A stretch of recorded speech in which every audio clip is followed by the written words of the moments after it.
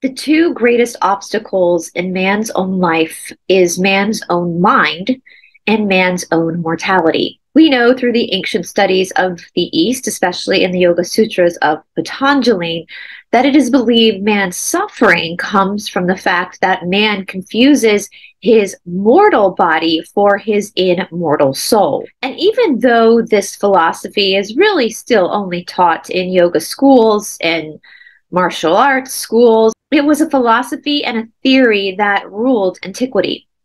Many can say that this philosophy and this theory is what ignited theater, arts, government, policies. But then, of course, as we know, an era came around where man started to submitting to an idea, a theology that their soul and their self-worth was judged by something outside of themselves.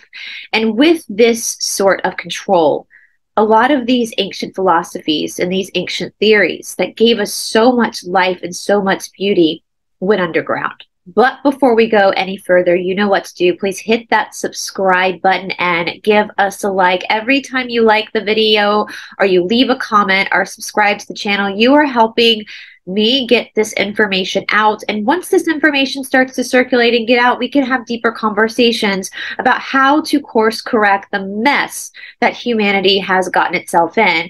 And of course, this channel would not be possible without our patrons and our producers. Without you guys, this work simply would not exist. I thank you guys so much from the bottom of my heart. If you would like to join our Patreon community, there is a link down in the description box below. Welcome to Esoteric Atlanta. My name is Bryce, and today we are going to be talking about the Eleusinian mysteries.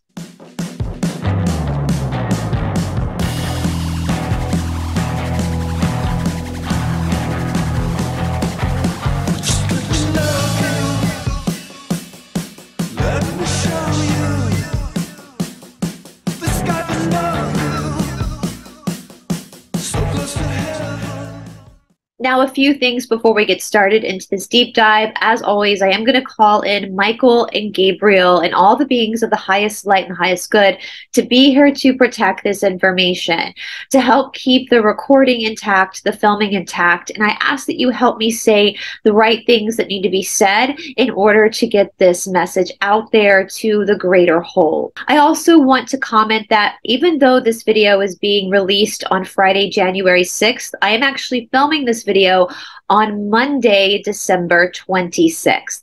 I hope that you guys all had an incredible Christmas. I am a little bit hungover this morning, but that's okay. I had a lot of fun with my family. As many of you know, I am going to be traveling, doing quite a bit of traveling for a pretty substantial period of time in the coming new year. So I wanted to go ahead and get a couple of weeks worth of content done for many reasons. One, so that it was less stress for me during travel periods to get my stuff up. And two, I know that I'm going to be given some assigned topics pretty soon. And so I wanted to go ahead and get this stuff out there, stuff that I find near and dear to my heart. Now, because this is being filmed on December 26th and aired on January 6th, if you became a patron or a producer in the middle of that time period, that is why your name was not on the credits. Don't worry. Your name will be appearing on the credits very soon. And of course, all of you guys who support the channel, whether through your donations each month or by sharing these videos, you guys mean the world to me. You know that I'm heavily shadow banned on my channel. And so thank you guys so much for being here and helping me get this research out there. Even though I'm the one that does a lot of this research, I don't consider it to be my research because I feel like this is just a point in our timeline where we all need to be pulling up these interesting topics and looking a little bit deeper at them and seeing where maybe we have gone wrong or where maybe we have been led astray. So I thank you guys for participating in this with me. As I've said, as Ram Dass has said, we are all just walking each other home. So you guys are truly the rock stars and the spirit behind this channel, and I am so appreciative of you. All right, so let's get into the topic at hand. Now, we have seen the Eleusinian mysteries mentioned a lot in our Sophia and our Magdalene deep dives, right? Through the books that we've been reading and trying to understand the true story of Magdalene and Yeshua ben Yosef, or as many people call him, Jesus, although that was not his name.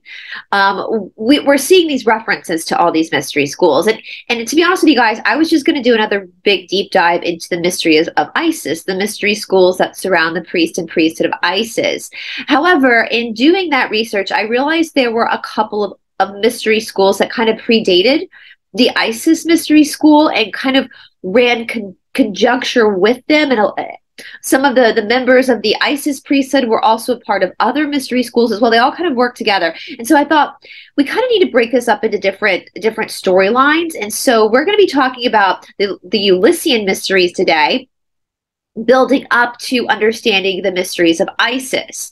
Now, this is very, very, very fascinating. I just truly loved researching the Eleusinian mysteries because there was a lot of similarities I saw in this particular ritual and in some of the rituals we see today, again, in the yoga world and in maybe the martial arts world. We also see the same type of rituals coming through things like dieta, which is an ayahuasca ritual or a peyote ritual. And we'll get into that a little bit later. We know that there are theories that the tree of life that is spoken about in the Bible, as well as other sacred texts, has on some accounts been thought to be understood the psychedelic mushroom. And you guys know I'm a huge fan of microdosing. And so just so you're aware, in some of these old mystery schools, the use of psychedelics was very, very prominent. And I personally do not have a problem with this at all. As many of you guys know, if you've been on this channel for a while, we know that everything is inverted. We know that the original word for sorcery that we see in the Bible, that Greek word was pharmakia. And it doesn't take a genius or rocket science to figure out what pharmakia is. And so when we look at things like ayahuasca, peyote, mushrooms, we're looking at something that marijuana, we're looking at something that the earth actually provides, that God and God's infinite wisdom created for mankind. We know that our lives, or if you're on any type of a spiritual journey, you know your life is more than just waking up and going to bed, going to work, working out, putting makeup on, taking a shower. These are just activities done in the whole picture of what this journey really is about. And this journey of life is about the soul knowing itself. And so on this journey, I do believe that God, and us all being fractals of God, gave us help, gave us assistance through these things of psychedelics. Now, with that being said, most psychedelics are not, from my understanding, are not addictive. I know I have not ever experienced anything like that with any type of psychedelics. In fact, when I do go through phases of microdosing, I often have to set an alarm on my phone to remind me to take my medicine each morning. And in saying they're not addictive, there's also this idea that, and Ram Dass talks about this as well in a lot of his books, that we use the psychedelics for one purpose, to help expand the mind, to help work through limitations that the mind has, that the mind doesn't actually know it has. So we can open up other doors of possibility and doors of thought and doors of understanding. But eventually they do have to be put down and put aside so that we can now continue the journey without the assistance. Now, as many people who have experienced these ritualized ayahuasca or peyote, or even full-on, having a full-on serving of mushrooms, knows that when you are full-on in these experiences, there's really nothing you can do, right? It's not like you can go to work and go about your day. Microdosing, yes, you can, because there's not enough to make you kind of zone out of the world you're in. It's just enough to relax the mind. But when you're full on in these experiences, you have to do it in a very controlled way. You can't be just out there for shits and giggles doing this stuff, because you're not going to be able to function in your normal matrix life. They should be used very sacredly and very ritualistically. Now, with things like ayahuasca and peyote, especially if you go and do something like dieta, which is a 10-day experience in Peru and the Amazon, you do have a shaman with you. You do have a leader with you who is very much like a healer, a doctor who is monitoring you during this experience. If it's a big group doing it together, you will have the shaman in the room doing the sound healing, which we'll talk about with this mystery school as well, because this also existed with them too, but also making sure that the right vibrations are coming into the space that's being used so that each participant has the experience that he or she needs to have. Now, on top of that, each participant also has a babysitter, has somebody sitting with each person, somebody that is completely sober, that is experienced enough with the medicine, as they call it, the plant medicine, to be able to help the person who is going through the procedure, we'll call it, not freak out, or if they need to go throw up, because that happens a lot, or they can help them make sure that they are completely safe. They also are there in case the ritual for the person gets extremely dark to the point where the person looks like they can't handle it anymore. They can call the shaman over to come and change the vibrational frequency so that there's a shift for the participant. So with that being said, I want people to understand, especially if you're not familiar with these types of experiences, that there are a lot of rules. There's a lot of integrity with this. And it's not like smoking cigarettes or like any other type of like drug where you can kind of go out or like alcohol, where you can still kind of function in society. And sometimes I think being able to function in society with is what makes the addiction the worst.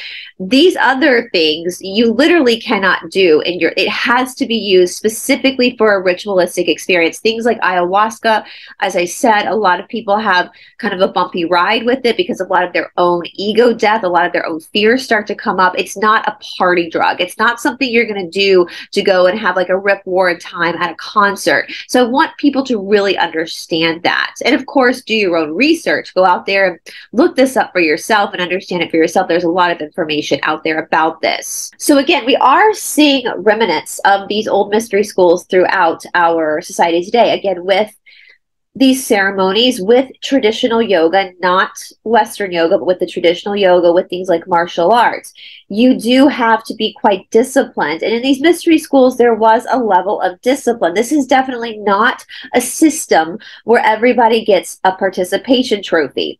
This is definitely not a system where there is a quote unquote safe space. This is a system, a process that's going to bring you to your knees. As I've said through my 16-year journey in traditional yoga, a lot of this time has been very, very hard because what you're doing is you're going up against yourself. Now, these mystery schools were not run like cults are today. Yes, they had priest and priestess or shaman. They had people there that were responsible for initiating the initiates in the ritual. But because this is such a personal experience for the individual, just like the ayahuasca ceremonies today, each individual had their own experience. And no one was there trying to tell the initiate whether their experience was wrong or was right, because each and every one of us is in a battle against ourselves. Now, the Eleusinian mysteries were, again, an initiation process that happened every year based off of the story of Demeter and Persephone. Now, it's important to note that many people believe that these mysteries, these rituals, predate Greek civilization as we know it. It's also extremely important to note that these Eleusinian mysteries were run by women, high priestess of these mystery schools. So just a little bit of a backstory with the story of Demeter and Persephone. Demeter is the goddess of agriculture and fertility. Persephone is Demeter's daughter. Persephone was assigned the task of painting all the earth's flowers. But before she was done, Hades, the god of the underworld, abducted her and took her captive. Demeter, of course, being the ever-loving mother, was distraught over her missing child. And so she went to Zeus and basically pleaded with Zeus to help her get her daughter Persephone back from Hades, back from the underworld. Zeus finally relented and agreed to help Demeter get her daughter back when Demeter caused a huge drought to come across all the lands. Once the drought happens, the civilization, the people of the world petitioned in Demeter's favor to get Zeus to assist her in getting her daughter back. Now, there was a rule with Hades, the god of the underworld, that if you were brought to the underworld with Hades, you couldn't eat or drink anything. If you were to eat or drink something, you would be destined to have to return back to the underworld. Now, Hermes, who is also Thoth, who we also know through our study of the Emerald Tablet, most likely was the son of Zeus, who wasn't necessarily a god, but an Anunnaki. Well, Hermes, or Thoth, was sent down to the underworld to retrieve Persephone. But before he was able to do that, Hades tricked Persephone into eating 4 to 6 pomegranate seeds. Now, they say 4 to 6, and you'll see why, because we're not exactly sure, and depending on where in the world you live will determine what the number of pomegranate seeds were actually eaten. But because she ate these pomegranate seeds, she now was destined to return to the underworld every single year for 4 to 6 months out of the year. You see where I'm going with this. Well, once she was able to come back to her mother, Demeter, Demeter was so excited that she made the world flourish again in flowers and greenery, in produce and harvest. But then, many months later, when Persephone would have to return back to the underworld for 4 to 6 months, Demeter would go into hiding again. Coldness would come over the land. You understand? So when Persephone has to go back into the underworld, that's the start of our winter. Our fall, our winter then goes into spring, when Persephone is then returned back to her mother, the goddess of fertility and agriculture, when everything is brought back and all the wrongs are righted and everything is flourishing and new life is appearing again. And hopefully, as we get into the rituals of the mystery schools, you'll see why this story of descent and ascend were so important to the mystery schools. Now, it is argued that the Eleusinian mystery schools were the most famous mystery schools in all of the ancient world. Now, the Eleusinian mystery schools get their name, even though their whole setup, their whole gig is based on the story of Demeter and Persephone. They get their names because the temple, the main temple, where all of the rituals happened, was in a town called Eleusis, which is still a city in Greece today. Now, yes, I don't think that this is the actual location.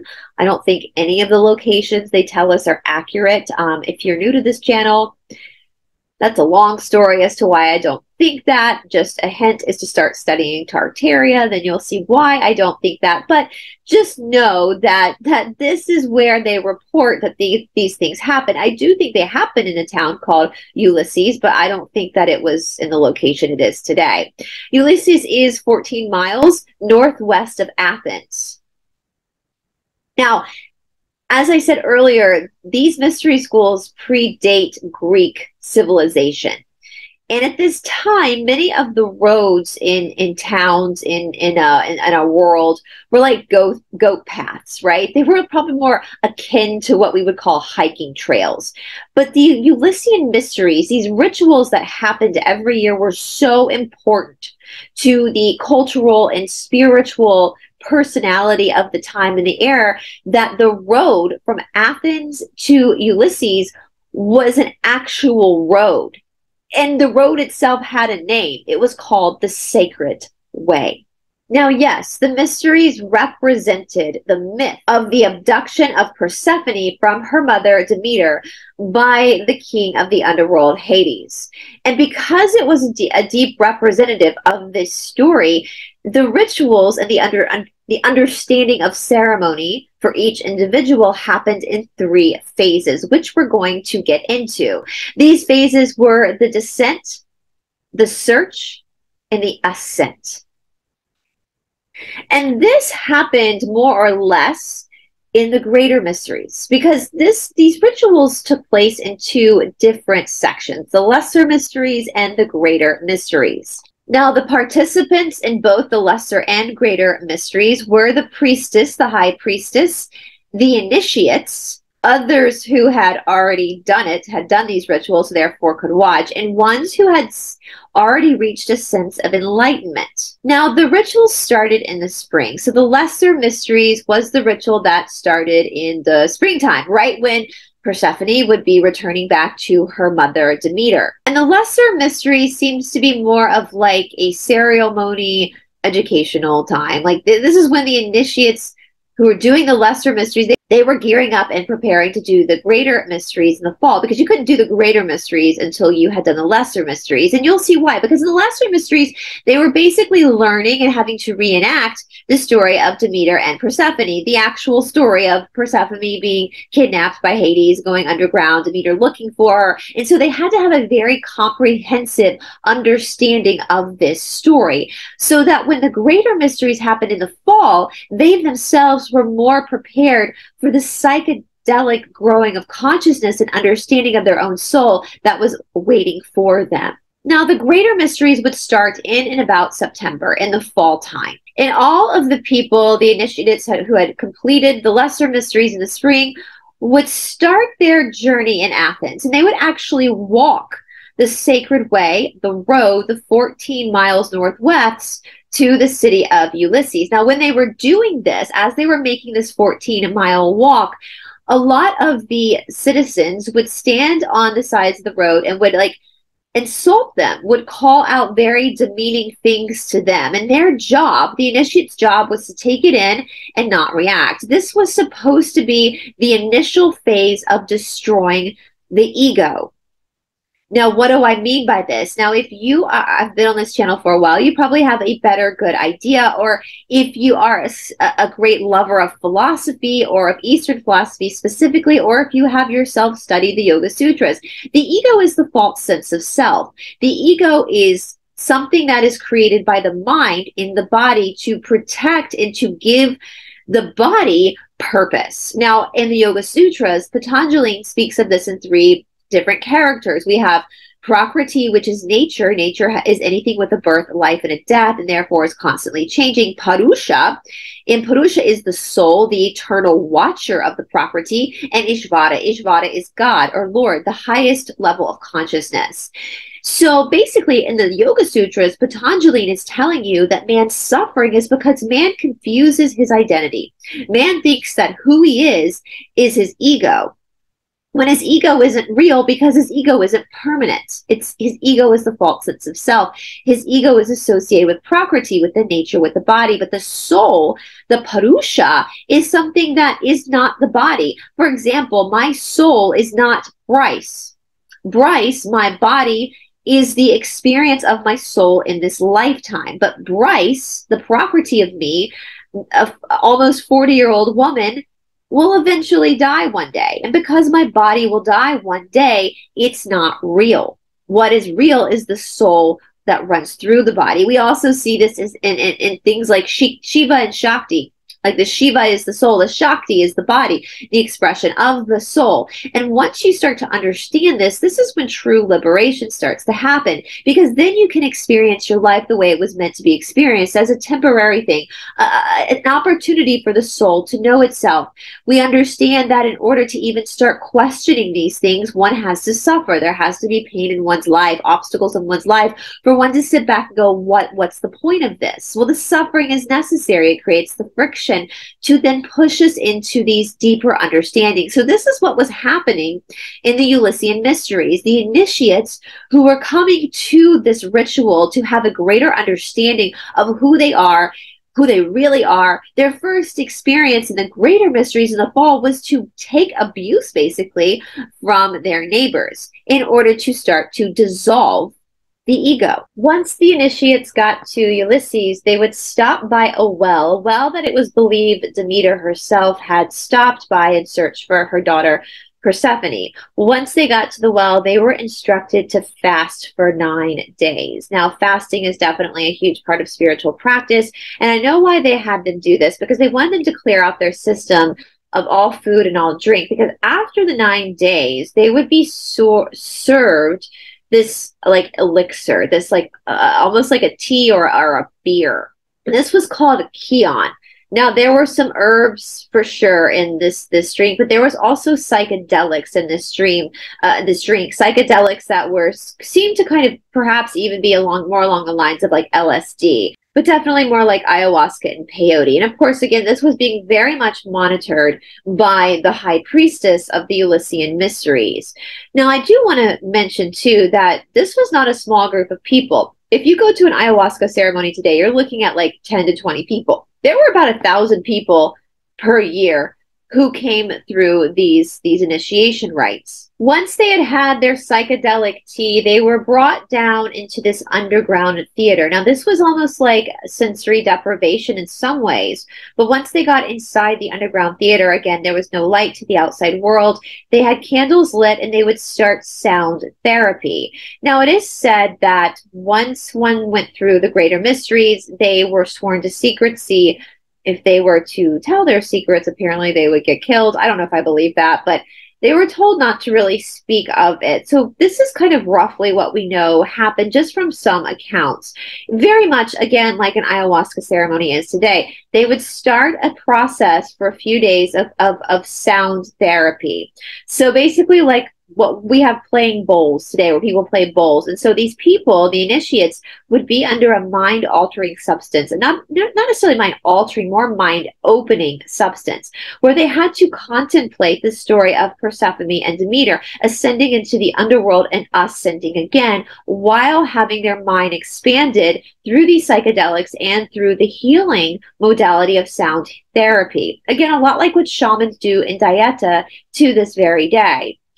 Now, a lot of these stories we see, even the story we see of Jesus being crucified and resurrected, even though I don't believe he was ever crucified, and I have more proof of that now because it's now believed that what Magdalene and Yahshua were doing was actually reenacting the story of Ishtar and Tammuz, which we'll get into in a later video. So there wasn't actually a crucifixion.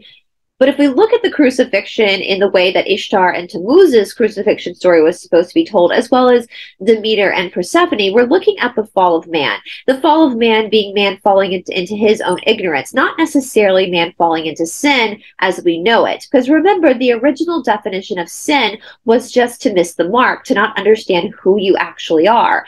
And so if we're looking at the greater concept of this, the descent, man fell into amnesia. Man came to earth. The soul decided to come to earth into a human body, to go through amnesia, to descend, to forget who he or she actually is in their soul, to get confused, to misunderstand. And then once one goes through somewhat of awakening in the sense that they start to question things, that begins the search for the truth, the search for the answers. Once one is engaged in the search, once one takes in these rituals or the initiations, then one can start to ascend.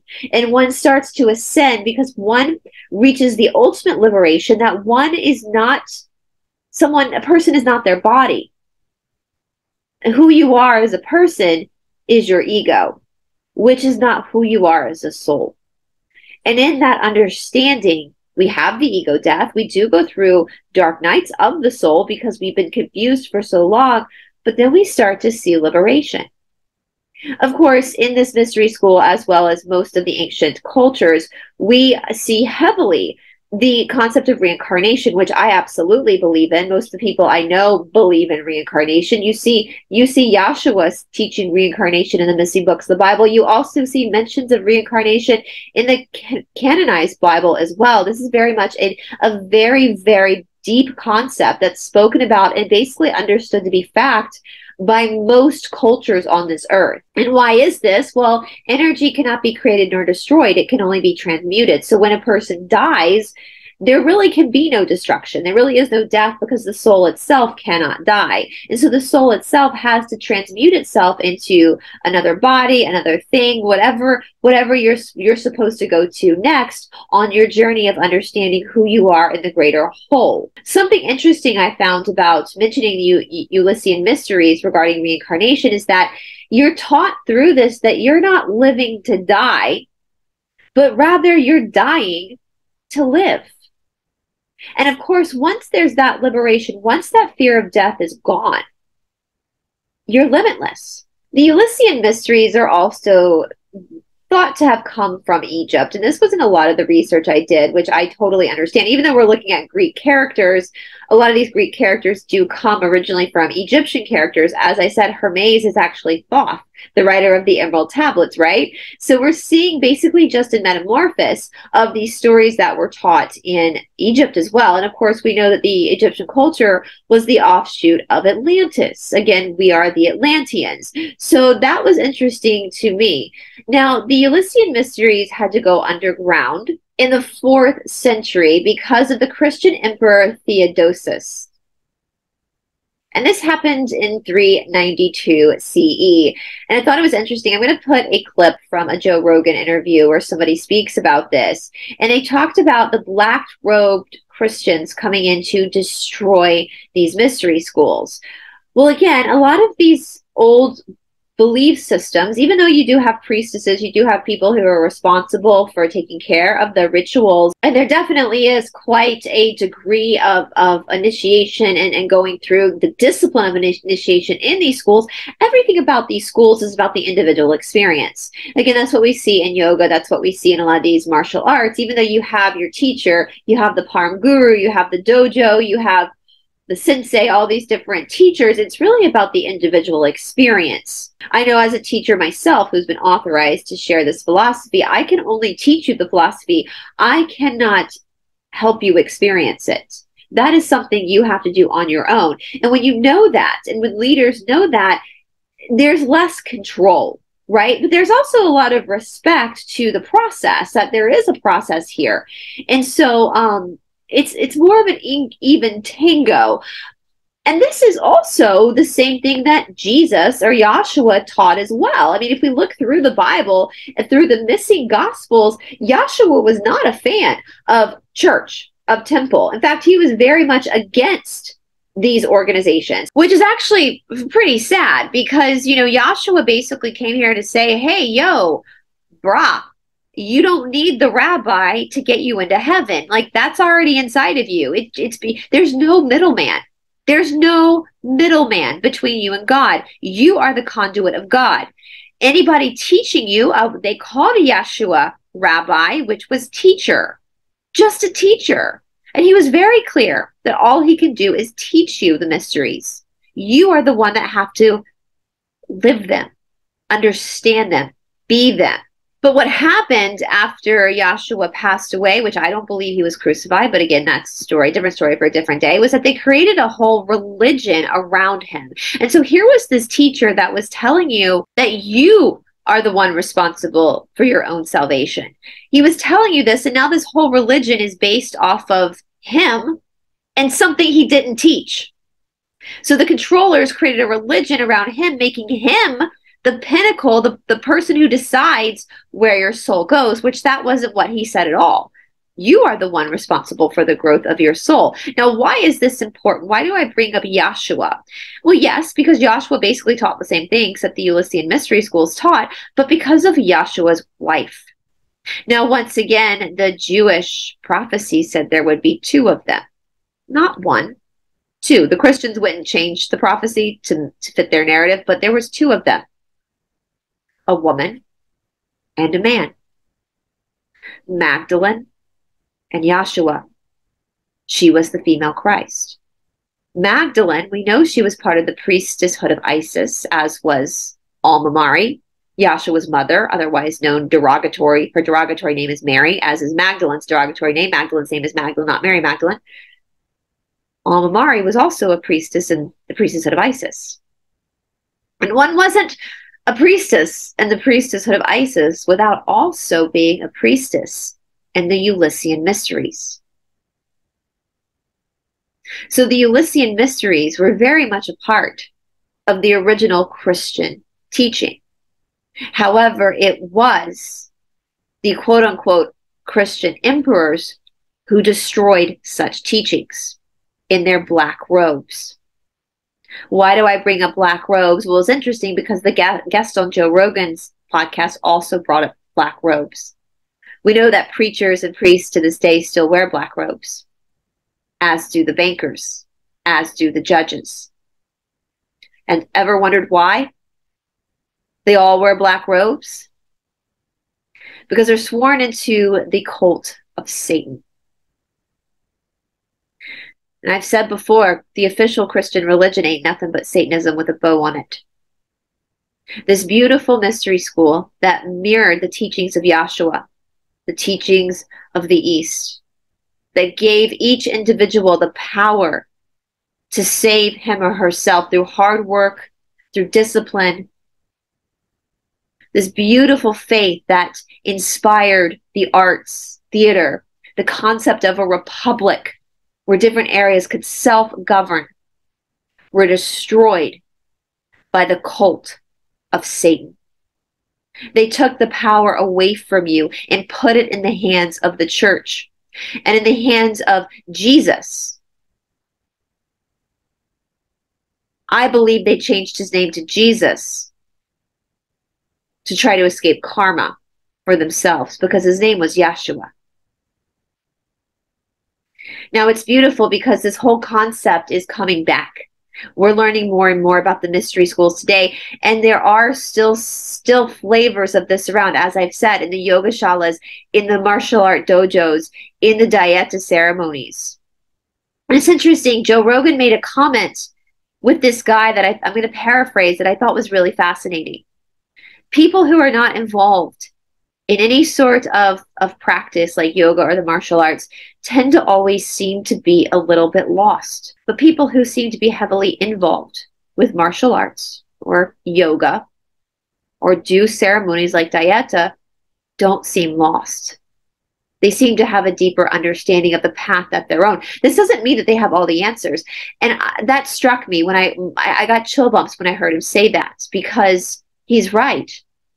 He's right. Before I found the practice of yoga, I was lost. I was raised as a Presbyterian to believe that my salvation was in the hands of someone else and totally out of my control. But when I found yoga and I started to study the philosophy set forth by Patanjali, and that's also the same philosophy of the Eleusinian mysteries, after the deconstruction of my programming, I felt liberated. I understood that karma is merely my work, and that nothing that the world tells you matters, because it's not permanent.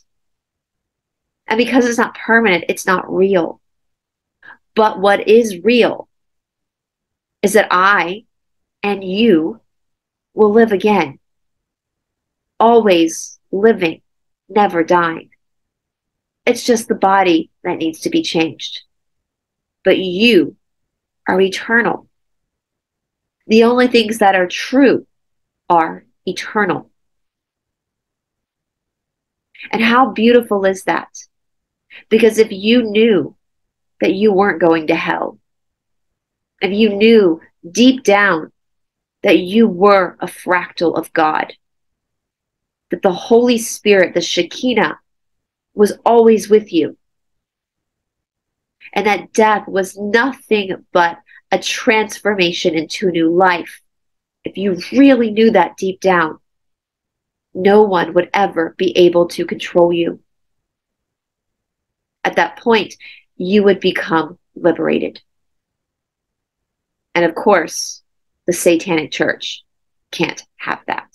All right, you guys, thank you so much for sitting through this. Let me know your thoughts down in the comment section below. Of course, we are going to be looking at other mystery schools building up to the priesthood of Isis and their mysteries. I am going to be covering deeper Ishtar and Tammuz, which is another concept of these mystery schools, the descent into your own personal hell, the underworld of yourself, your shadow side, right? To only then be resurrected again into the light that was always with you to begin with. And so I'm super excited. If there is a mystery school, another ancient mystery school that you want me to cover, leave it down in the comment section below and I will be glad to look into it. I'm so excited to be exploring this with you guys.